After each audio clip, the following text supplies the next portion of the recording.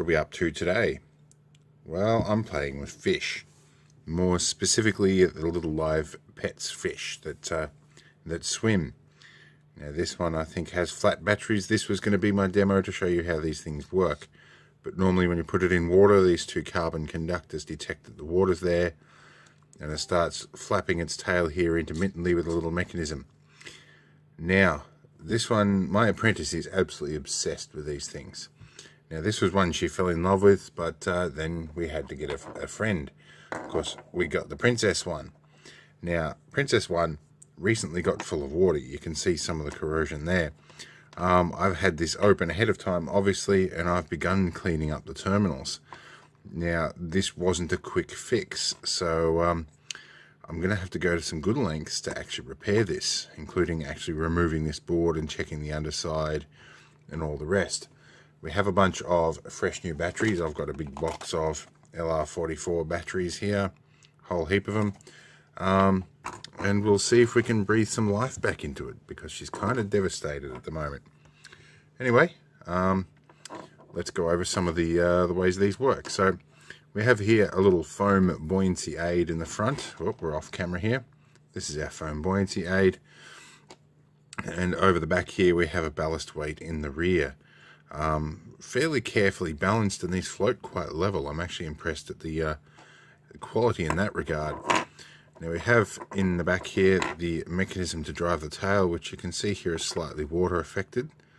So I'll give that some PTFE dry lube soon. And that's actually not a bad gearbox there. You can see here, if we were to manually rotate this or push it along a bit, we can actually move that mechanism up and down.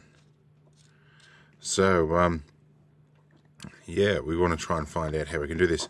Now these rubber pads, or carbonized rubber pads in here, are not actually connected by any sort of mechanical or solder means. They are connected mechanically, but they're just pressed up against the edge of the board here. I have tried to lift this board up, but I think the battery terminals here are what's holding it in. When I got to this guy, and we'll come up a little closer here, these two terminals here were actually quite badly corroded. So I'm wondering if there's still some corrosion hiding on the other side of the board.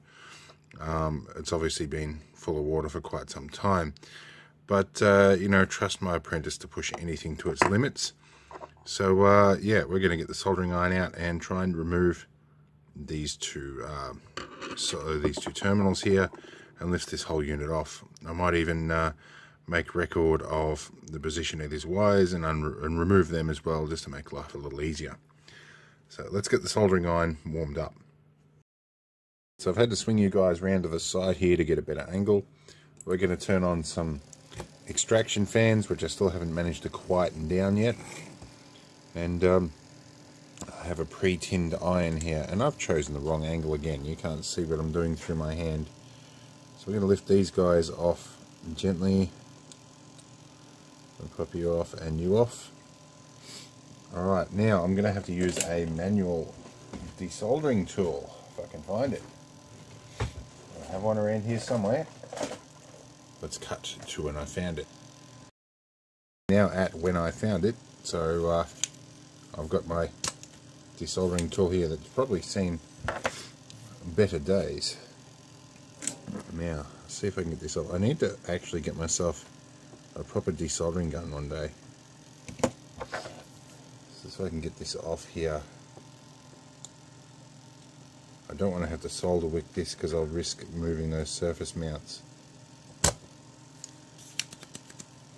I got a bit off it. There we go. A little uncoordinated today. That's why my soldering iron's shaky.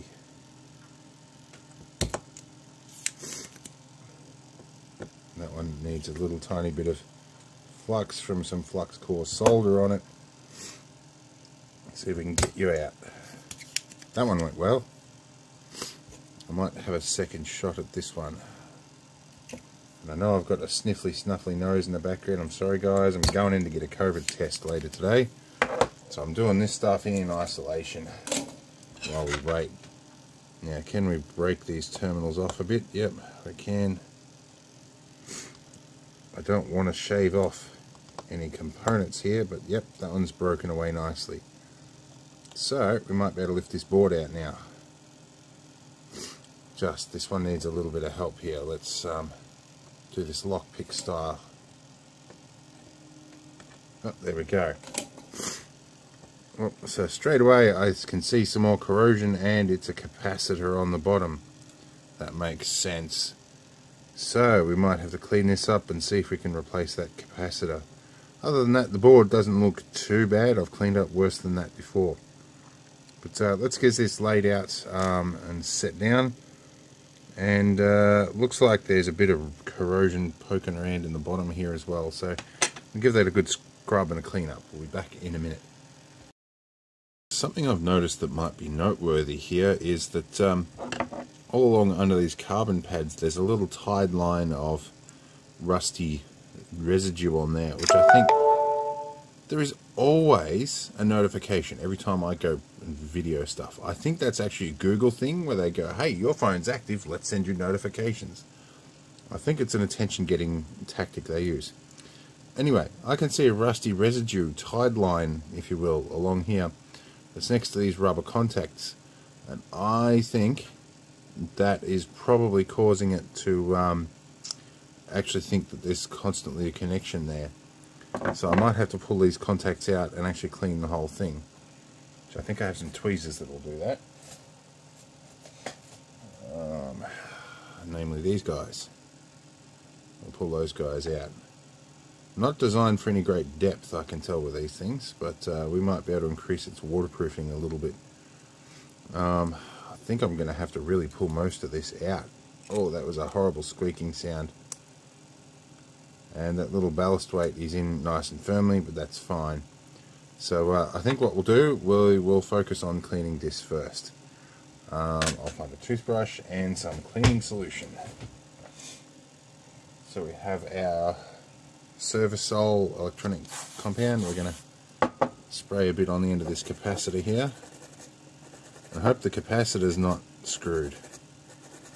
It could be. I'll probably lift this up a little bit. This stuff's magic, but it does make the Blue Tack go really super sticky. So oh, ha!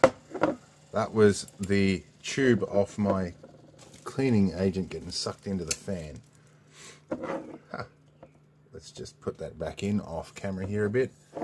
Turn our fan back out. Now I've got a funny wrinkle in the tube, but that's alright.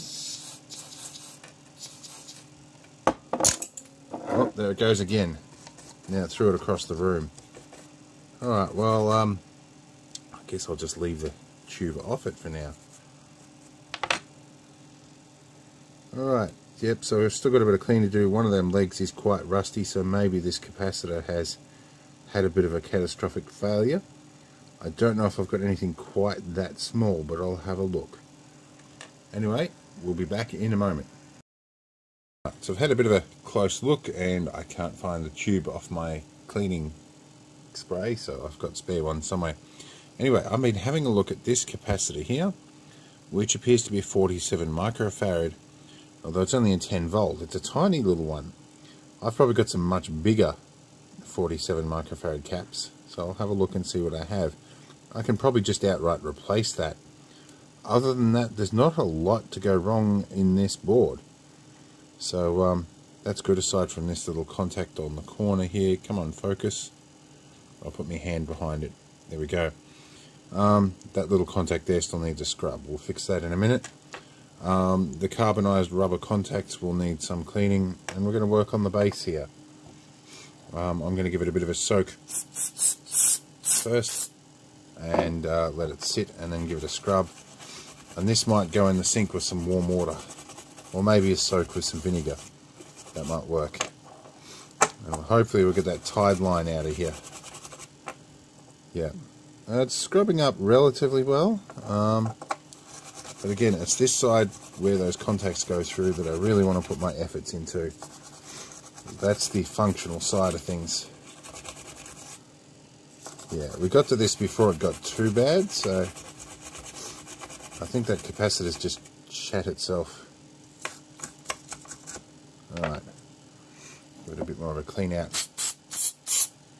I'll give it a tip on the table. Yeah, a bit of rusty stuff. I'll give this a wash out in some warm water in a minute, and we'll scrub this other terminal up, and we'll be back and look for capacitors. Let's turn this fan off for a moment. Make sure our tiny little components are all in the right spot. Now, I have a heap of components left over from making Geiger counters. Of that, I believe I have some capacitors. I do have some ceramic caps kicking around somewhere too, but they're using an electro. So, what do we have? 16 volt 220s. It's this one. There's also a 220. That's 220, so that's pretty much all of them. They're transistors, LEDs, reed switches.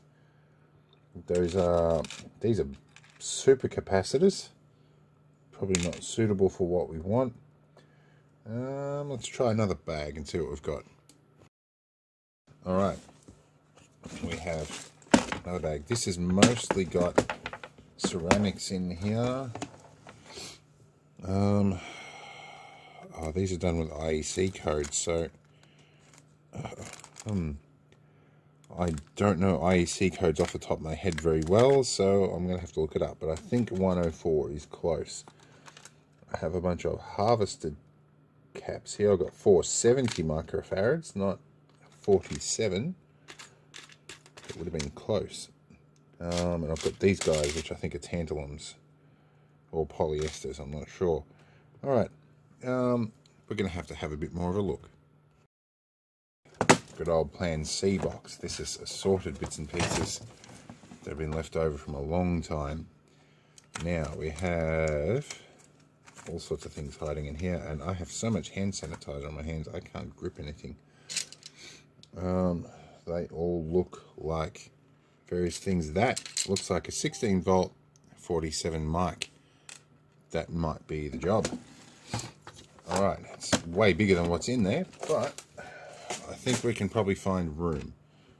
If you look at the size comparison here, you can see that, yeah, little cap versus this cap, it's still quite a bit bigger, but not so much that we can't fit it in there.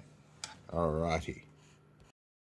Just doing a little bit of homework to see if this will fit in the recess there is for it under that board, and it probably will, I don't know, maybe just will fit in there.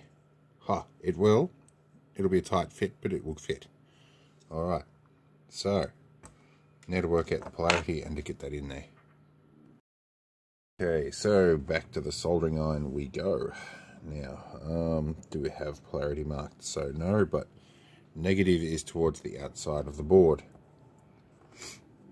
Just when I thought I had some quiet time, there's a King Air B350 flying overhead,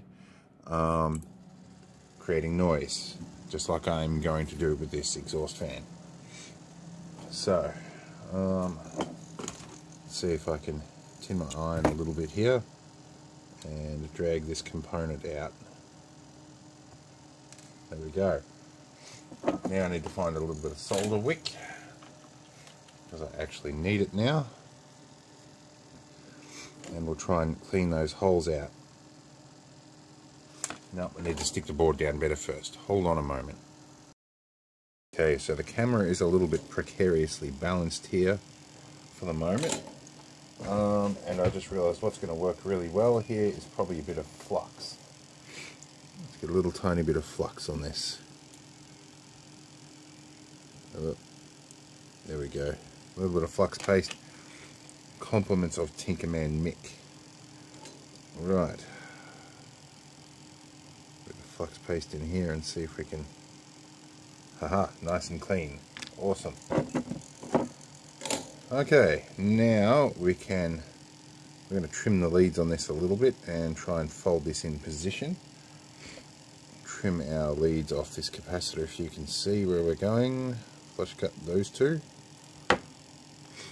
And what did I say? Negative to the outside of the board. So we're going to want to come back this way a little bit. What I'm going to do is I think I'm going to put these legs through the board and then position this in and then solder it once everything's actually in there. So let's angle our camera angle up a bit. I'll try and position this in before I solder it and commit myself. I think I'll get those legs through the board again. I just want to clean that up a little bit. So I'll get them back through and back in a second. I had to stop and lubricate the vocal cords for a moment. Oh, and our capacitor just fell out. So let's put you back in there. Let's drop you in that hole. I dare say this might have been designed to take a bigger capacitor originally. Okay, I see what I've done wrong here. Well, okay, that capacitor's in anyway. I've got to pull this back out and put those carbon connectors back in, or carbonized rubber connectors. I can get that out. Where are we? These guys have got to go back in here. And that is going to be easier said than done by the look of this. Oh. No, okay, that's gone in okay. I gave these guys a clean up, so they're a little bit grippier than they were when I pulled them out. But they feel very pliable and soft like they were originally. Oh, sorry about the sniffling, guys, not much I can do. Alright, so this board has to go up at an angle and sit down into those contacts. Oh, this is going to be easier said than done. Okay, because I think those legs are holding it over too far over. I'm glad I didn't solder this capacitor in immediately, because I most definitely needed to get it in position before soldering it. Now I hope I've got that polarity right. Yes, I can just see the negative terminal, or negative markings on the capacitor through that slot.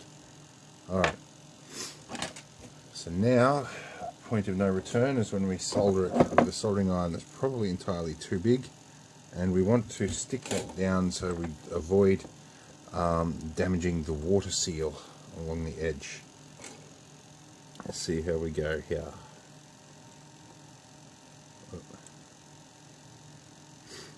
Yeah, I'm going to need a finer tip soldering iron for this one, but we might be lucky.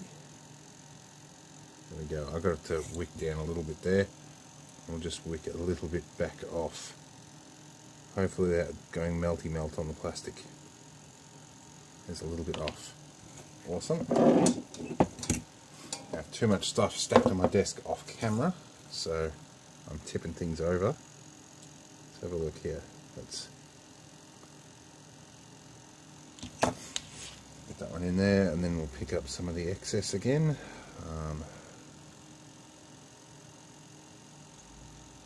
Oh, I've dropped a blob of solder halfway along the board there. I will pick that off in a moment.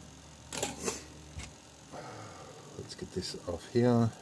Alright, let's trim our leads off nice and flush in here. Okay, and now we do our battery terminals again.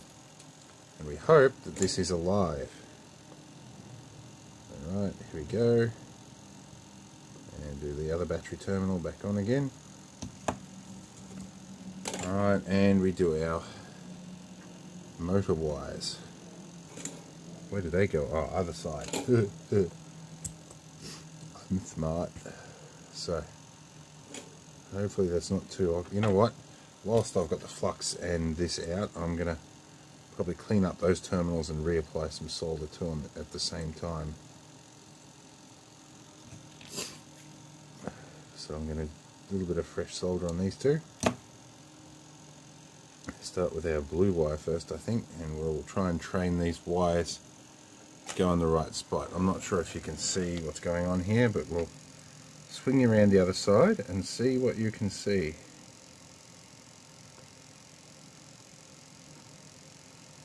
There we go. And, alright, let's put some batteries in it. Let's flip this over here and we'll chuck a few batteries in. See if we can convince it to wriggle with its skin half peeled off. Alright, that should be in. Usually this does the job. Can we give it slightly less resistance? Aha! It's alive! It should do several little convulsions here. Oh, I can't pick anything up off the bench. Let's try again.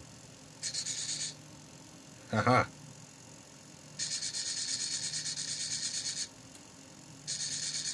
That's what it should do. Intermittently it should paddle. Alright, it's alive. Let's get this thing's skin back on and hope it's still waterproof. This was kind of tricky to get apart in the first place because various parts of it were glued.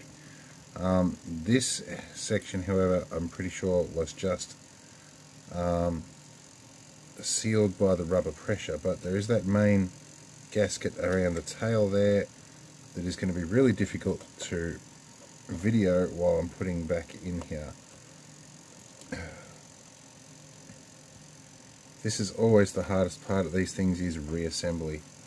Alright, I'm going to have to turn the skin entirely out, inside out, kind of like a rabbit when you're skinning them. And that, I think, should put that gasket loosely in the right position. But we're going to have to coax that mechanism around a little bit so we can put that dead center. And we're going to need to pull that rubber gasket back over that bit, which I think may have been the culprit in the first place. Yeah, and I'll put some dry lube on this shortly. That's what we need to get in there. Alright, I think that's in position. Where's our dry lube? ETFE dry lube. We'll go and should give it a bit more lubrication without damaging the plastic. It also means it goes together nicely. Now we have a magnet somewhere with some screws on it to put this back together with. Now these are the long structural screws, and I'm going to have to find my little mini screwdriver for that, and I'm going to need tweezers to put this one back in. So we'll put, oh, I need to get some grippy tweezers. These are about as grippy as my hands right now. Alright, let's find my little screwdrivers. Alrighty, little jeweler's driver to the rescue. Is that gasket in properly? I really hope so, or we could all end up being back here again. Alright, I need a slightly bigger tip on that because I'm feeling it jump out of the Phillips head screws. You know what, I personally despise Phillips head screws. They just, yeah, I much prefer Robertson. Okay, oh, I just realised I've forgotten to put the screws back in the circuit board in there. But you know what, they might not be strictly necessary because I think the battery terminals will hold it down. Let's test this. Yeah, I think it's going to function alright. Let's give this a quick test with the skin hanging off it. Yeah, I think it's going to be fine. Alright, let's put the skin back on. See if we can get this in. See, Little Live Pets, not sponsored. Might be nice if somebody sponsors me, but then I couldn't rant about not getting paid and, you know, corporate sponsorships and stuff. Now there's a little knob there that fits into a hole. Now when we first opened this whole rubber skin around here was actually all sealed or glued along this edge here, so I'm not probably going to repeat that. I think I'm just going to work this skin up and rely on the mechanical force of the battery door to hold it shut. These aren't going very much deeper in the bath than a couple of meters. You're going to have to excuse me while I fix my nose. Alright, so we have a battery door somewhere. It's on my desk somewhere. I'll find the battery door and we'll be back. The battery door was behind the camera. Alright, so I'm hoping this is going to provide enough seal to keep the water out. And I noticed along here that rubber gasket on the back might not be in position all that well, but I guess we'll find out. Anyway, we've saved ourselves 30 bucks on another one of these, because these things aren't cheap. Alright, let's see if we actually do what we're supposed to do. Oh, it did for a little bit. Oh, it actually goes a bit quicker than it used to. Got some lubrication in the gearbox. Alright, let's see if we can trigger this guy. This guy might have flat batteries. Or potentially the same issue. I don't know. We'll have a look. We'll rip this one open and see what we get. So let's pull our batteries out. Right. Now, I don't know if there's any signs of corrosion or water in there, but there's certainly none in the battery bay. We can try a brand new set of batteries, I guess. Let's test the old ones first. I have a whole hearing aid battery tester somewhere. Let me find that. Blast from the past here, which is my old toolbox from when I used to work doing hearing aid repairs. So let's pull this out and have a look. We've got that battery is apparently okay, but a bit dicky in the contact. This one is okay, and this one's a bit funny on the contact as well. Let's clean my battery tester. I haven't used that in a while. Let's give my battery, give these terminals a quick little scrub. I love that stuff. Handy for everything. Let's see what we've got. That one looks good. Oh, okay, now I've dropped one, and the magnet has cleaned the other one. Yeah, alright, so I think the batteries are a bit intermittent. Let's try a fresh set. Alright, so these things can get expensive to run. I get a discount on these things. I get them for about $1.50 each, but you can get very much cheaper ones. But when you look at the cost of buying the bulk pack that I have to get the cheaper ones, they're actually not actually that much cheaper. I end up with a heap of batteries I don't need. So that is good. These packets are a nightmare to get open sometimes. But as you can tell, I've done this quite a number of times in the past. Notifications, go away. I'm going to leave that in the video because I don't want to have to recut this bit. So sorry guys, but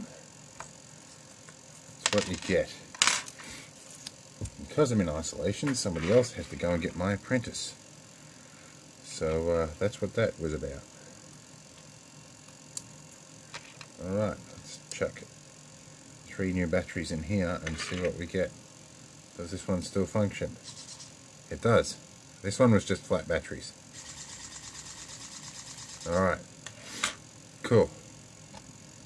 I'm going to put the battery cover back on that one, and we've got 2 new swimming fish. My apprentice will be happy. But I think until my test results come back, I think she's going to get a couple of days off school. So that'll be fun. I think I can put my fingers on those ones. There we go. And we can do this one as well. With the both of them swimming at the same time, can we? There we go. Haha. Awesome. Her friends work again. I will be popular when she knocks off school. Alright, which is about now. I've just made it in time. So I'll see you all next time, and hopefully there'll be something different other than rubber fish to play with.